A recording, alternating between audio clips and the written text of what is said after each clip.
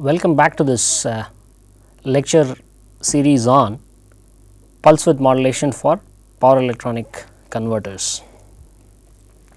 So, as was discussed in the last class, most of this course is on pulse width modulation. However, the initial few lectures we will be focusing on power electronic converters, which is what we are doing presently now. So, to start with, among the various power electronic converters, we will be discussing DC to DC converters, which are among the most fundamental of the power electronic converters. They take in certain DC input and they provide certain DC output. So, that is why we call them DC to DC converters, and this will help us understand DC to AC converters, which is what we will be primarily be dealing with for most part of this course now. So, in this DC to DC, before we get on to this DC to DC converters, let us have a quick recapitulation of what we saw in the previous lectures now. So, here is a quick recap now. So, we dealt with power electronics. So, what is power electronics? It involves control, conversion and conditioning of electrical power using semiconductor devices as switches. So, these semiconductor devices here are used as switches, right. Then why do you need power conversion? So, there is always a mismatch between power supply availability and power supply requirements of loads. Regarding loads, we might have relay coils, we might have ICs, we might have, there are various kinds of loads that we have now.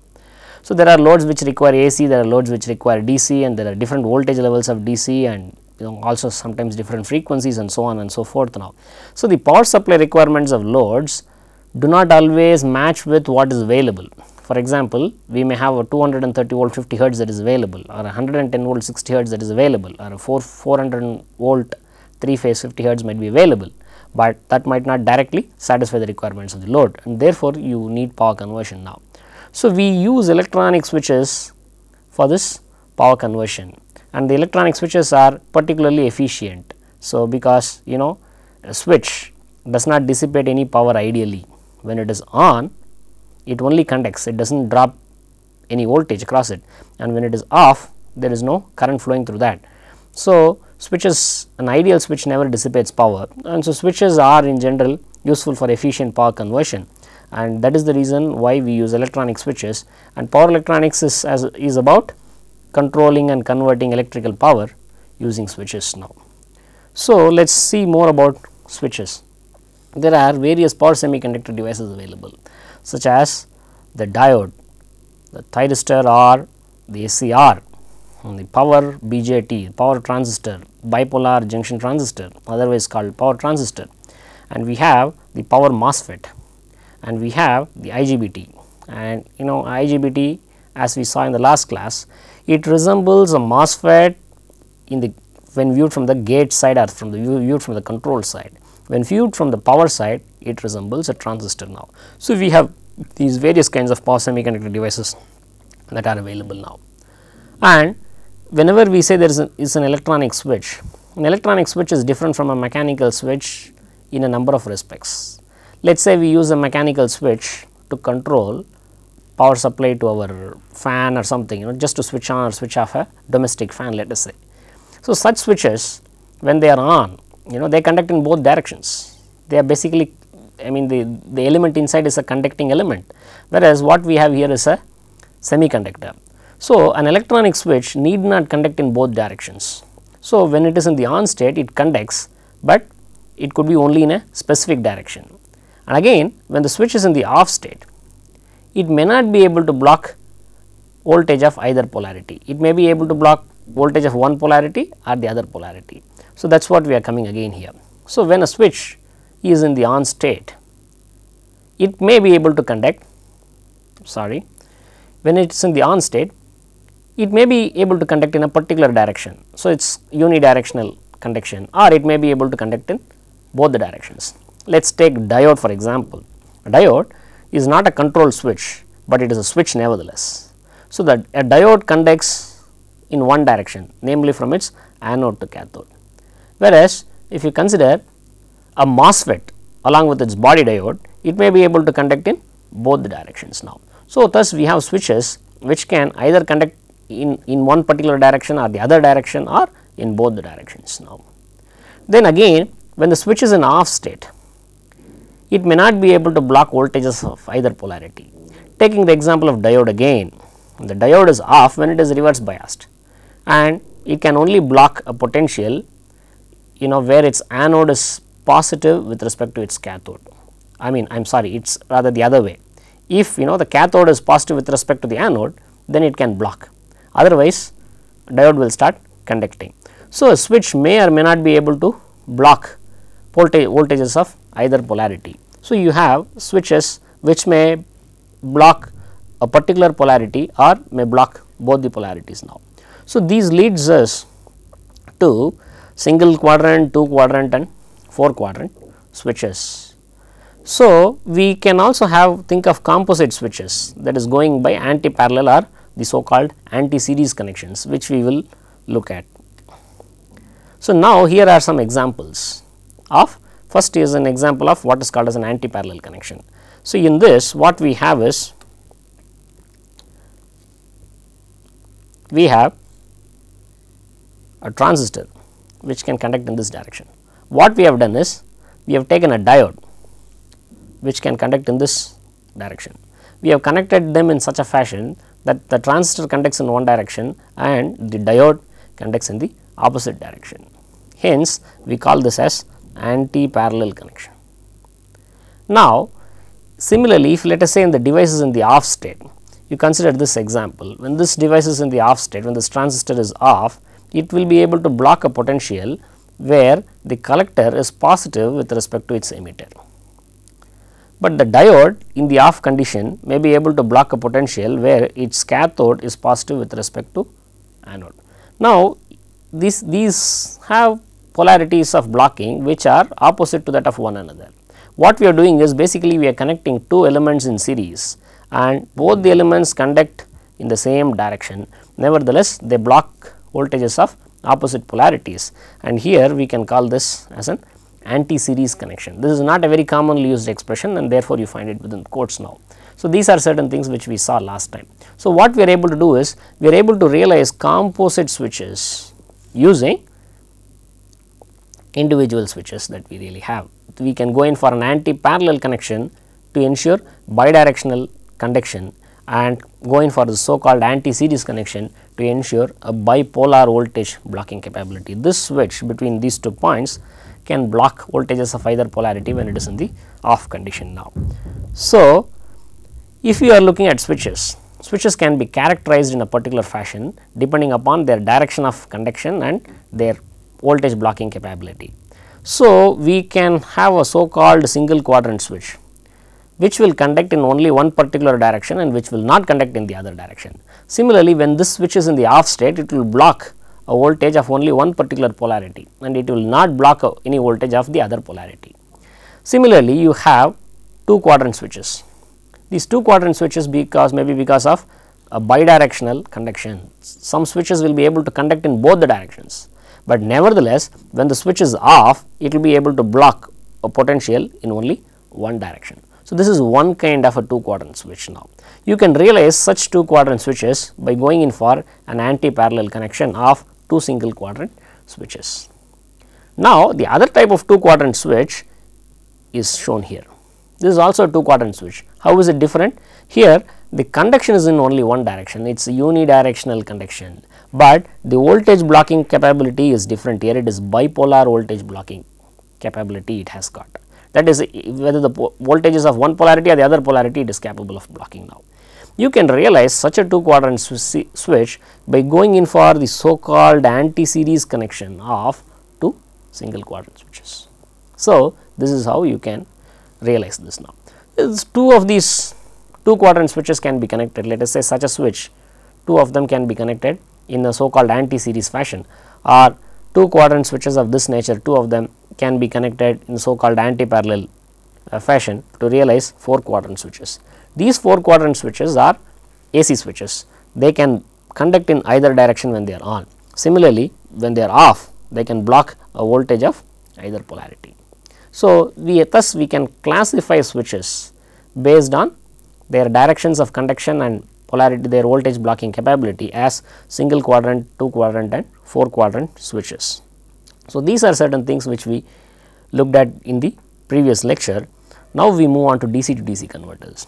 What we are trying to do is, we are using switches only for the purpose of DC to DC conversion here. Given a DC input voltage, we want a DC output voltage, which is different from the input. You might want a step down, that is, you might have a higher DC input voltage, say 10 volts, and you might want a lower DC output voltage, say 5 volts. Or it could be the other way, you might have a 10 volt input and you might desire, let us say, a 15 volt output now, and that is called step up or boost operation. Thus, essentially we have two basic types of DC to DC converters. One is called the buck converter, in which the output voltage is less than the input voltage, and the other one is called the boost converter, where the output voltage is greater than the input voltage. So, there are various other kinds of DC to DC converters. DC to DC converters themselves are a subject for study. You have courses exclusively on DC to DC converters now, and there are also converters where there is isolation available between the output voltage and the input voltage, and so we are not going to be dealing with all of those. Here our treatment of DC to DC converters is restricted to just about a single lecture. This is to help us understand DC to DC converters, and so that we can go on to understand DC to AC converters better now. So, let us say we consider a simple example of DC to DC buck conversion. So, what is a simple example? As I said in the previous lecture, let us say we have 10 volt supply that is available now. This is the DC supply that is available, but we have a load which requires 5 volt DC. So, what can you do? You can apply a pulsed voltage waveform like this, that is, you can apply 10 volts for certain interval of time and you can apply 0 for the remaining interval of time. Again 10 volts and 0, you can go on doing it in a cyclic fashion, so that you end up producing certain average voltage as indicated here. Here as shown here, this is high, the 10 volt is being applied for 50% of the time and 0 is being applied for the remaining 50% of the time. So, the average voltage you get is 5 volts. So, you are able to step down, that is, you are able to apply the 5 volts that is required by the load, but it is not a pure DC that you have, you also have certain ripple on that.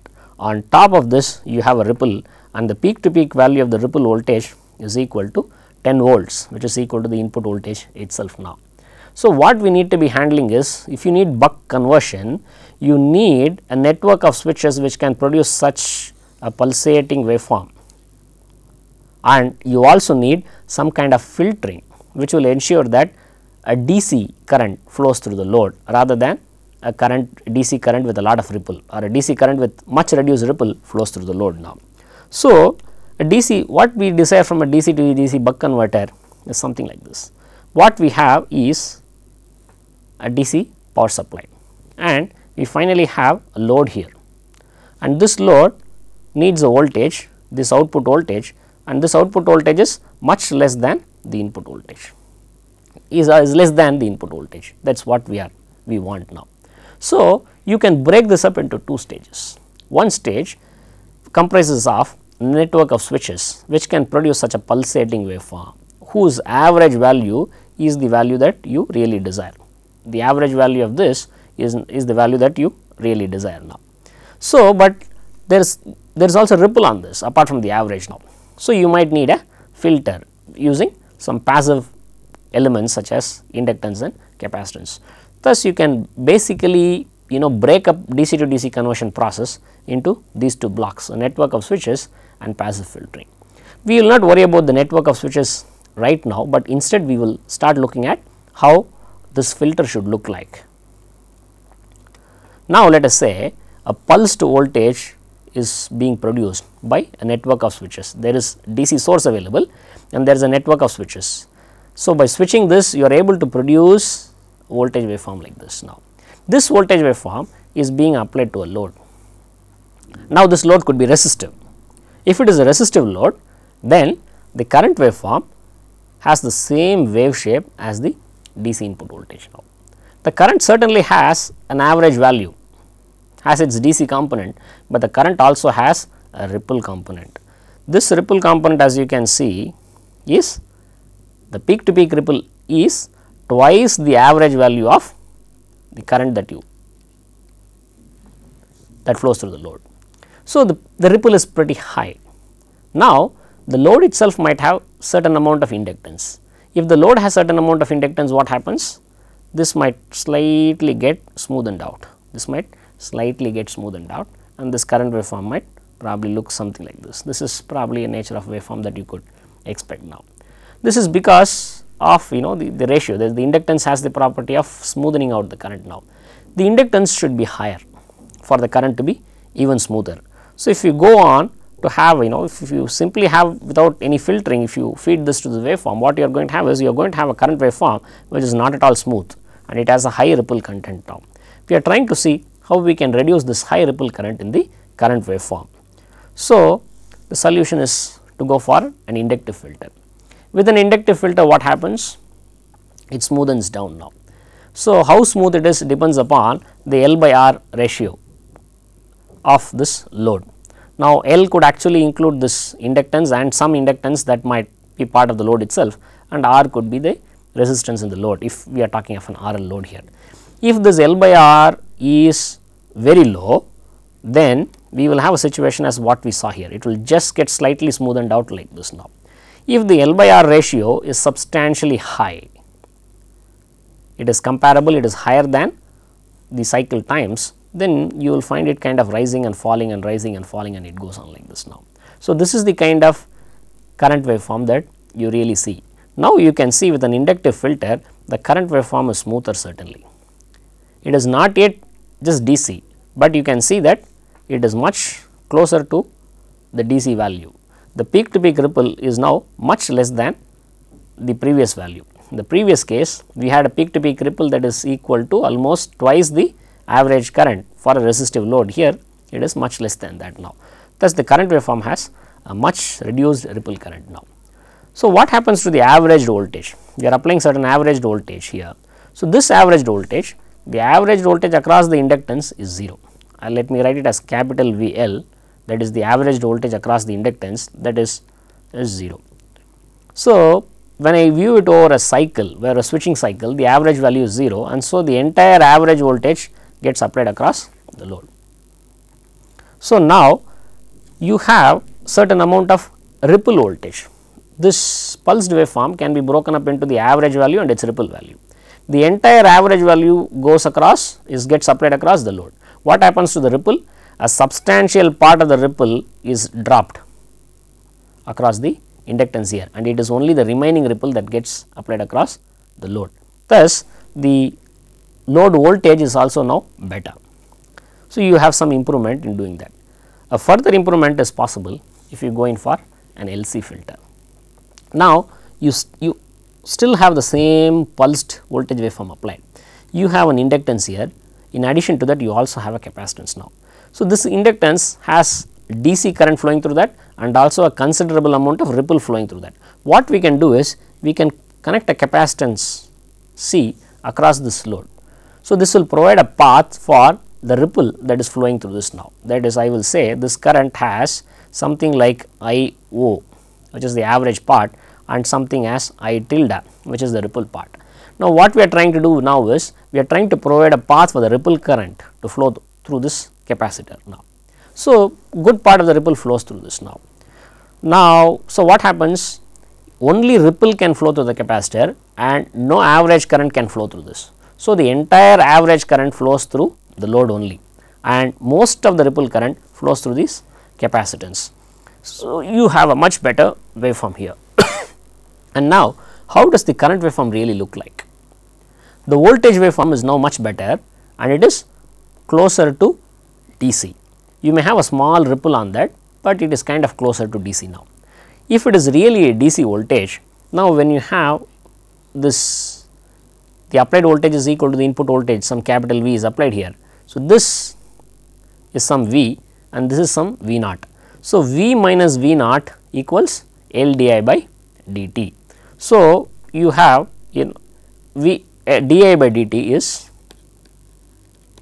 V minus V naught times V minus V naught divided by L. So, if V is constant and V naught, the ripple in V naught can be ignored. So, V minus V naught is almost a constant. So, what do you get? dI by dt is a constant, and therefore, you find the current increasing with almost a constant slope now. Similarly, when this input V is equal to 0 in the other interval, in one of this interval it is equal to some 10 volts or so, in the other interval it is equal to 0. In that case, dI by dt is simply minus V naught by L. So, the slope is negative and therefore, the current comes down, and if V naught is practically a DC, so it is going to come down with a constant slope. So, you see that the current waveform is roughly triangular in nature now. This is a much improved waveform. We are slowly moving towards what is really the ideal condition. It is almost direct current that flows through the load, and the voltage across the load is also almost DC. So, the filter is able to do this now. So, now let us move on to the other portion, the buck converter. In a buck converter, we looked at two parts, one is a network of switches and the other one is filtering. So, what kind of network should we have so as to produce such a pulsed waveform now? What we need is such a waveform like this, where this output voltage is equal to the input voltage during one interval of the time and the output voltage is equal to 0. So, now the load should be connected directly across the DC source. If you want this V to be equal to the input voltage, what we need to do is we need to connect the load directly across this, and if we want this voltage to be 0, then the load should be shorted. So, the kind of switch that you need is a single pole double throw switch as indicated here. This is a pole P. This is connected either to the throw T1 or the throw T2 as I have indicated here. So, now what happens? Now, you have a single pole double throw switch. If you have a single pole double throw switch, you can realize such a pulsed waveform. So, we can put the two together, a switching network and a filter. So, this is the switching network we are looking at, and this part is the filter. Of course, in the filter I have ignored the capacitance C, which may or may not be there. In applications such as power supplies, it is typical that the capacitance is there, whereas in certain applications such as DC drive, you might not need a capacitance here now. So, what you have is this part is the so called switching network. We actually have a single pole double throw switch, and the next part is the so called filtering unit that I said before. So, we put these two together to get a single to get a buck converter. Here we have indicated this buck converter with a single pole double throw switch. We actually have to realize this switch a little later electronically. Now, what is the output voltage here? It depends on the duty ratio D. Let us say this pole P is connected to throw T1 for some on time, some time that is called the on time, and it is connected to T2 for the remaining time that is called off time now. So, the duty ratio D is on time divided by the total switching interval now, and whatever average output voltage you have is the duty ratio times the input voltage, the product of duty ratio and the input voltage, that will be your average output voltage now. So, we have to realize the single pole double throw switch electronically. So, let us try and understand the different switching states now. So, there is a single pole double throw switch. The pole can be connected either to throw T1 or throw T2. So, that basically means there are two states. In one state, the pole P is connected to throw T1, pole is connected to throw T1. In this case, what happens? The voltage between P and T2 equals the input voltage, and this is a situation where there is some power is being transferred now. The load is connected directly across the source. There is some power transfer between the source and the load now. You need to go a little farther from here, that is, we need to look at the other state also, and the other state is what has been indicated by a dashed line here, P to T2. So, when P and T2 are connected, what happens? There is no power transfer between the source and the load, and whatever is there in the load, energy is stored, a current continues to flow, this so called freewheeling mode now. So, these are the two states, pole P the pole P being connected to T1, let us call that as state 1, and pole P connected to T2, let us call that as state 2 now. So, we move on, we take a look at the state T1 now. So, what do we need in state T1? Pole P is connected to T1. So, you have certain requirement for conduction. Whatever switch you may use between P and T1, it should be capable of conducting in this direction from T1 to P. The direction of conduction required is from T1 to P.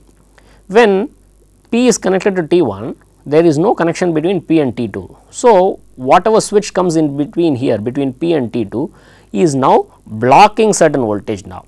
So, we are looking at two individual switches, one switch which is conducting, which is between P and T1 that is conducting, and we are looking at another switch between P and T2 which is blocking, and the blocking polarity is as shown here now. This is what we have in one of these states now, and the blocking polarity is such that P is positive with respect to T2. If you look at the state 2, it is slightly different. Pole is connected to through T2. Now, the direction of conduction is as indicated here. It conducts from T2 to P. The other switch which comes between P and T1 is actually off now, and this blocks a voltage, and this voltage is T1 is positive with respect to P. The entire VDC comes across T1 and P. So, T1 is positive with respect to P. So, that is the requirement. We need to find out, come up with a switch which will conduct in this direction, and here we need to come up with another switch which will block as indicated here. Now, what we do is we move on, we look at both. So, here this is the so called state 1, this is the so called state 2. We have a picture of both these presented here now. So, what are we going to do? Look at both now. What is the kind of switch that you will really need? Now, let us say in state 1 you need conduction in this direction, right, and you need a voltage blocking capability as indicated here. So, if you go to state 2, what we need in state 2 is a conduction in this direction and voltage blocking here. So, for a conduction from left to right here and voltage blocking polarity as indicated here, a transistor is a very good option. A power BJT or a power transistor, or equivalently an IGBT, insulated gate bipolar transistor, is a very good option. You can use an IGBT here, it will serve the purpose between P and T1. What should you be connecting between P and T2? You can connect a diode that simply serves the purpose now. It can really be an uncontrolled switch. So, let us say the diode is conducting. The moment you turn on this transistor, the diode will get reverse biased. Therefore, the diode will turn off. And once again, let us say the transistor is turned off. Then the diode will come into conduction because of the stored energy in this. There will be freewheeling action now. So, this switch between P and T2 need not have to be a control switch, it could be an uncontrolled switch, namely a diode. So, this kind of what you have here is a buck converter. So, this part, the single pole double throw switch, is capable of giving you certain average voltage. The average voltage at P is lower than VDC, and this average voltage here is basically duty ratio times the input voltage. And now, the voltage at P not only has an average, it also has certain ripple, and that is what actually gets filtered out using either an inductive filter, or you use either an inductance or use an LC, and that can be effectively filtered now. So, this overall is a buck converter now.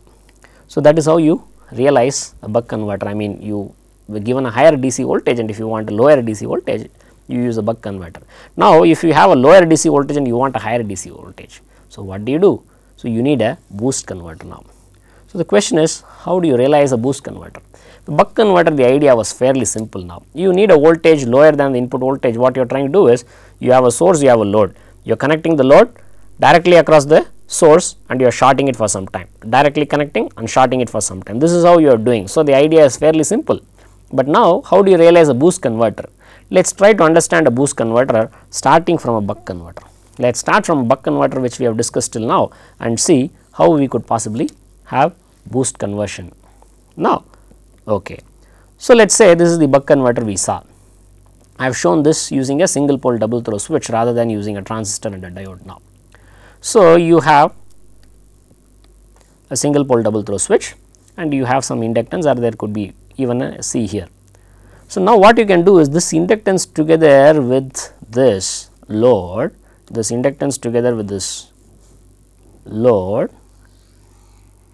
can be replaced using a current source, current sink.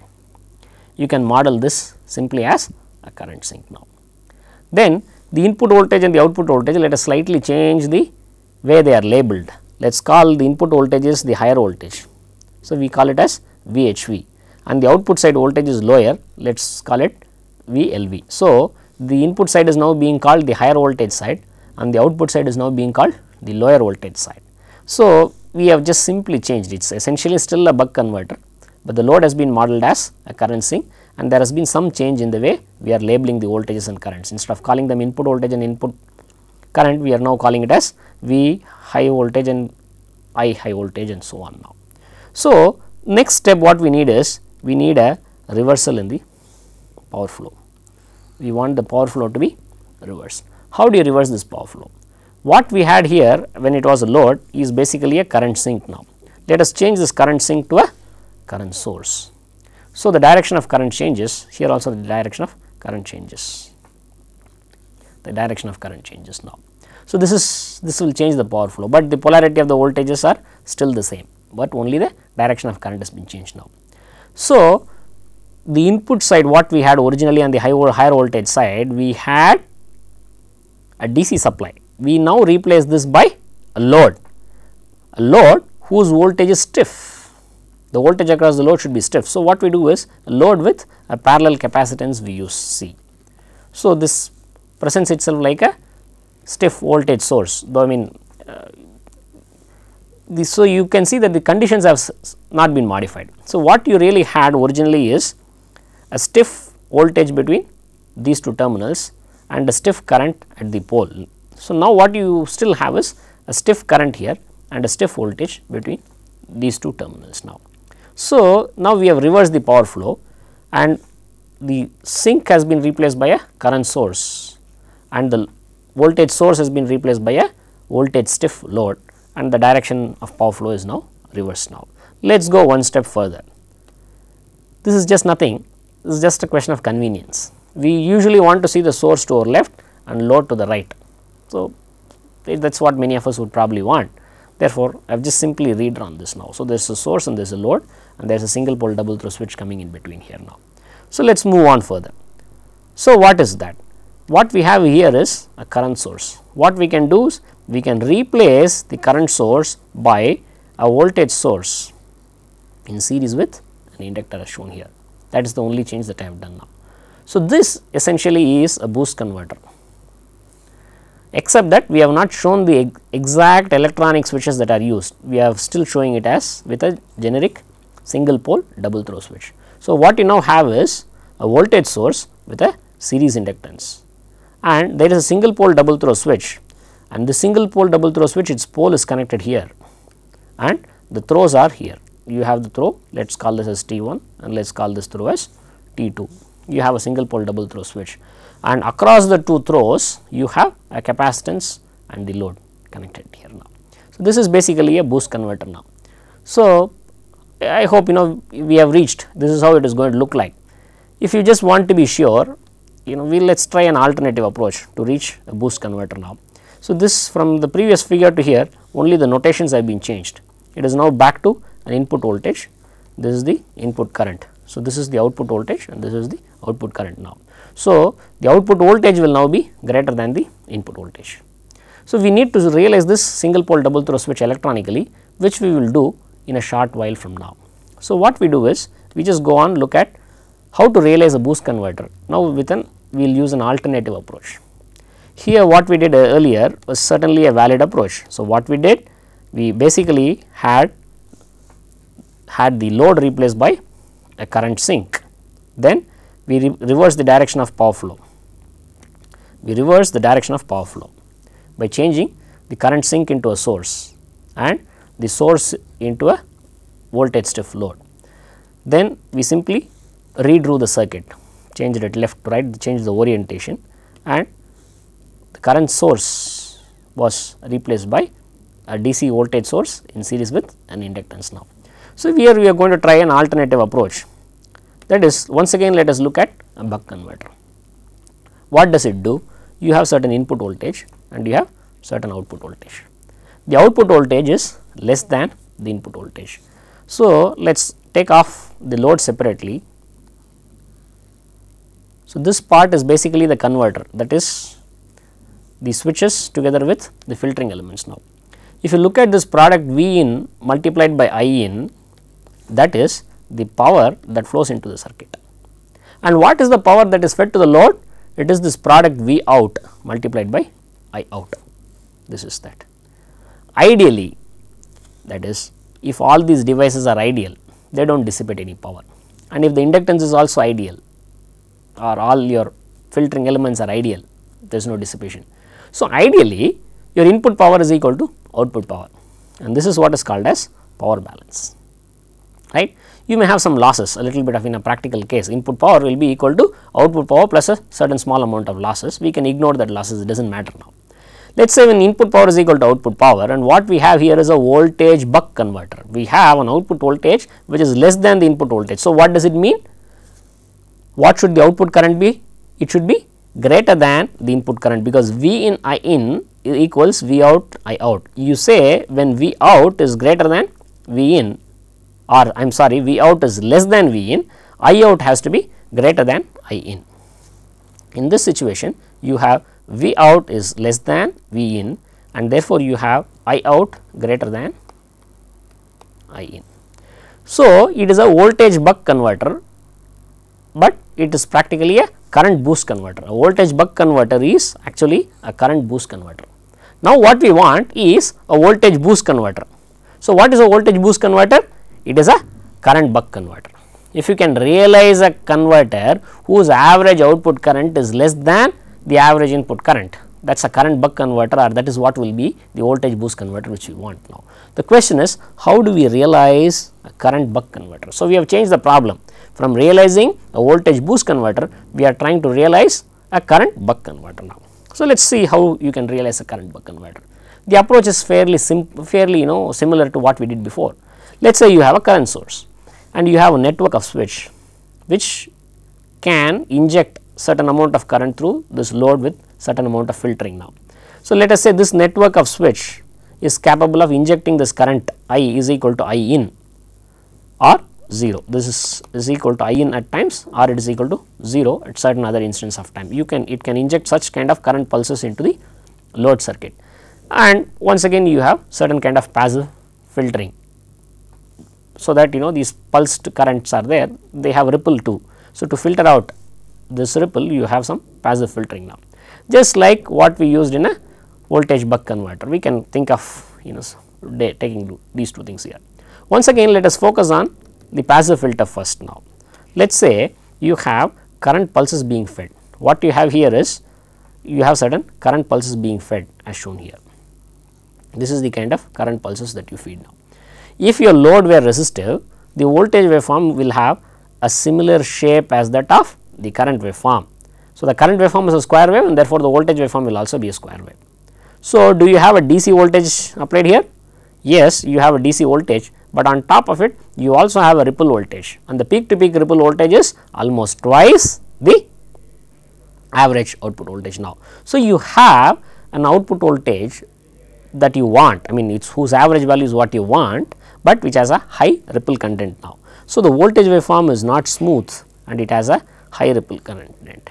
So, we want to address this issue. We want the voltage waveform to be smoother and should have lower amount of ripple content. So, what do we do?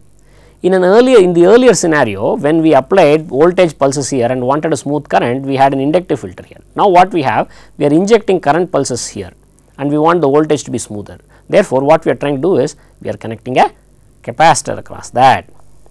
So, what happens with a capacitive filter, the voltage waveform is now much smoother as shown here.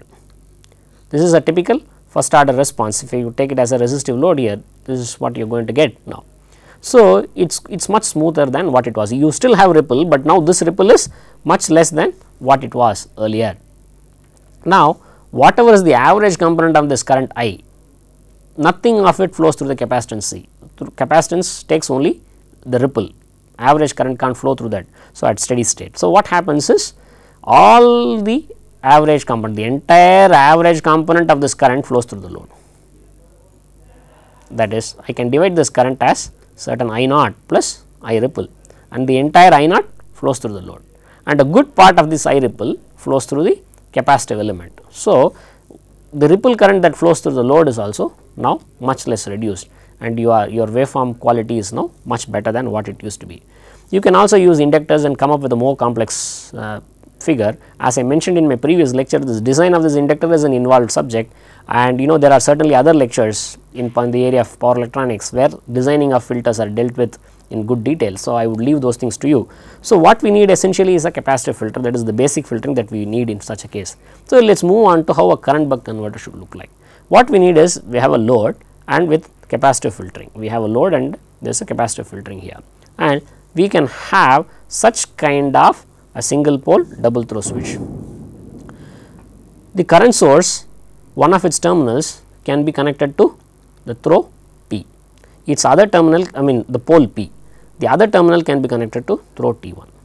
When P is connected to T1, the current source is simply shorted, no current flows through the load. When pole P is connected to throw T2, then this I is equal to I in. Otherwise, when P is connected to T2, I is equal to 0. So, it can take basically two instantaneous values. The instantaneous value of this current could be either this I in or could be equal to 0, and you really have a pulsed current flowing through this point. This I is going to be a pulsed current flowing through like this now.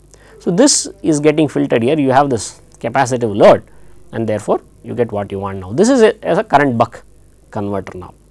So, what we are doing is, this current source as before we can replace it by a voltage source with a series inductance as a same single pole double throw switch here, and there is a capacitance and load is here, this is the load. So, you have what is called as a DC to DC voltage boost converter now. The current source has been replaced by a voltage source with series inductor. So, you have to realize this single pole double throw switch electronically. How do we realize that is the next question. Let us look at the two states. The converter, in the converter there is only one single pole double throw switch. The pole P is connected to throw T1, that is state 1, or the pole can be connected to throw T2, that we can call as state 2. So, these are the two states now. Let us look at the individual states one by one. If you look at the state 1, pole is connected to throw T1. What is the direction of current? The direction of current is like this. The current has to flow from P to T1, and between P and T2, whatever switch is connected, that switch is in the off state. So, what do you have? You have a polarity where T2 is positive with respect to P. What comes between P and T2 is the load voltage V naught. So, T2 is at a potential V naught higher than P. So, here you need a switch which can block a voltage of polarity as indicated here, T2 positive with respect to P now. So, if you look at the other state, now P and T2 are connected. So, the conduction is like this. So, the voltage blocking is between P and T1, voltage needs to be blocked. So, this potential is positive and with respect to this potential which is negative now. So, these are the conduction and voltage blocking requirements in the two states now. From this, let us say we move on to an electronic realization of the single pole double throw switch. What I have done is, this is the state 1, this is state 2, both have been indicated here. What you need between P and T1, you need something that can conduct in this direction.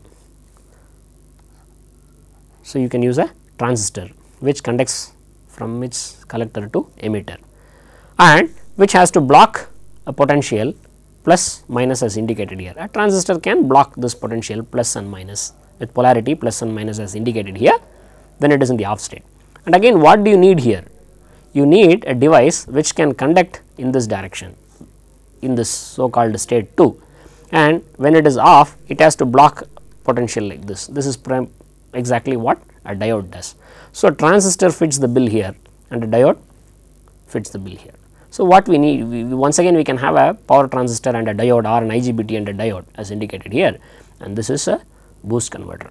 So, what we are trying to do is, essentially we are having a single pole double throw switch, and we are looking at the states of the single pole double throw switch. For every one of the state, we are trying to drop the conduction and the voltage blocking requirements that the switches need to satisfy. This is for state 1 and this is for state 2, and then we are trying to identify appropriate switches that would do this now. So, here is what you have, a voltage boost converter now. So, in this picture I am trying to show the buck and boost converters together. So, what do you want to do here? This is a buck converter. What do you have? A single pole double throw switch. What do you have here? Boost is a boost converter. Here also you have a single pole double throw switch. Now, where is the pole connected? The pole P is connected in series with the inductor. Why? The inductor current should never be snapped open, an inductive circuit should not be opened. So, this switch will provide a path for the inductive current to flow either through this through T1 or T2. So, an inductance or a current source is always connected in series with the pole. Now, what do you have across through T1 and T2? Here you have the input voltage, here you have the capacitive load. So, the capacitance any capacitance or a voltage source is connected across the two throws, because a capacitance should never be shorted, an inductance should not be opened or a current source should not be opened. Therefore, a current source or an inductance is always in series with the pole, but a capacitance or a voltage source should never be shorted, and therefore, what you have them connected between the two throws here. So, these are the basic rules in connecting switches now. A good part of power electronics is actually understanding switches and understanding how to connect switches and how not to connect switches to realize your power conversion now.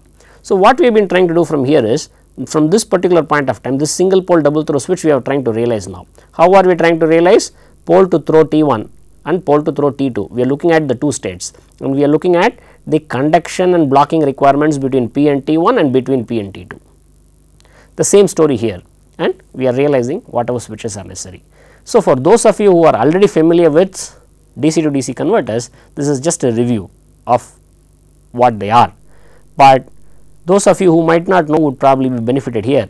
One primary purpose of explaining these things is, there are, and unfortunately there are students who are able to draw such a circuit, but really do not understand why it is so. I mean, we are trying to understand why a buck converter looks the way it does and why a boost converter looks the way it does.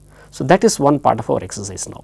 Let us straightly take a closer look at the various average voltages that we will have here, that we have come to these circuits. You can draw them using single pole double throw switches, and you can replace the single pole double throw switches using actual electronic switches now. Once we have done this, so let us look at the average voltages in this circuit now.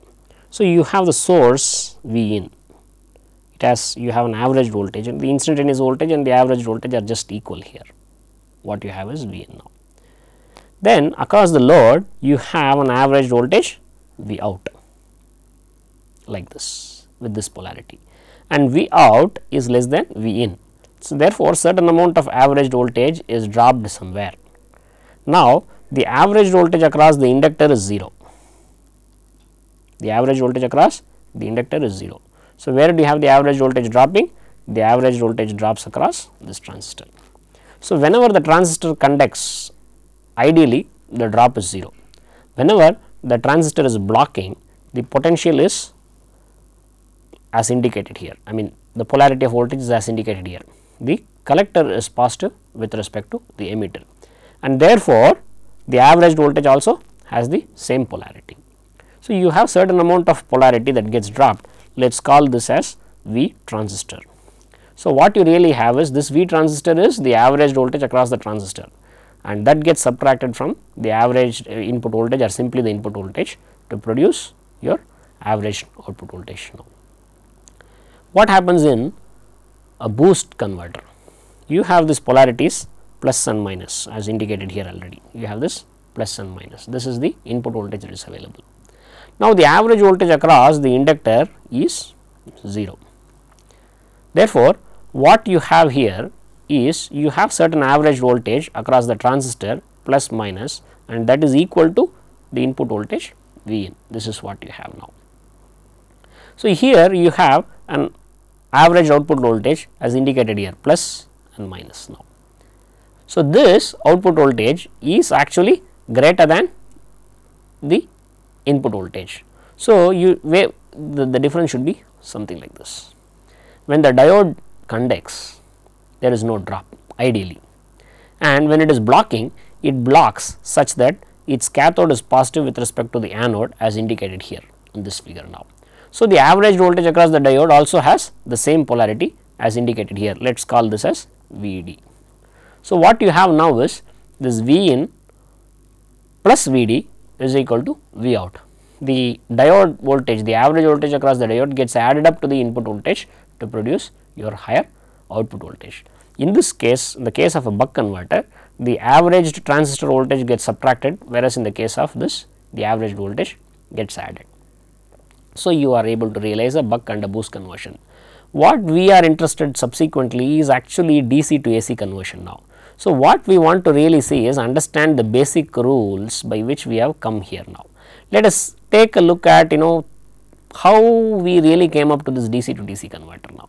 If you look at how exactly we came to a DC to DC converter, we first realized this converter as what we need to do is what kind of switch is necessary is one of the questions. We understood that we need a particular kind of a single pole double throw switch, that is one part of it, and the next part of it is to understand how a particular single pole double throw switch can be realized. So,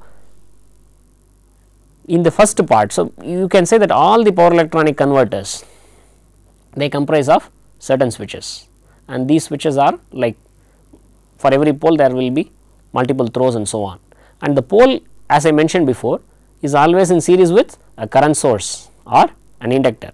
An inductive circuit or a current source should never be opened, and therefore, the pole will always be in series with that. And again, the voltage source, any voltage source or capacitances should never be shorted, and therefore, capacitances or voltage sources will always be connected across the two throws. These are two basic rules in the way we connect switches with poles, I mean with inductors and capacitors. This is how we should go about connecting now. This is one fundamental rule that we need to keep in mind as we go on to our DC to AC converter. So, we will build upon this. In the next lecture, we are going to be doing a DC to AC converter, and we will see what kind of a switching arrangement it needs, and then we will see what kind of switch realization that you really will need now.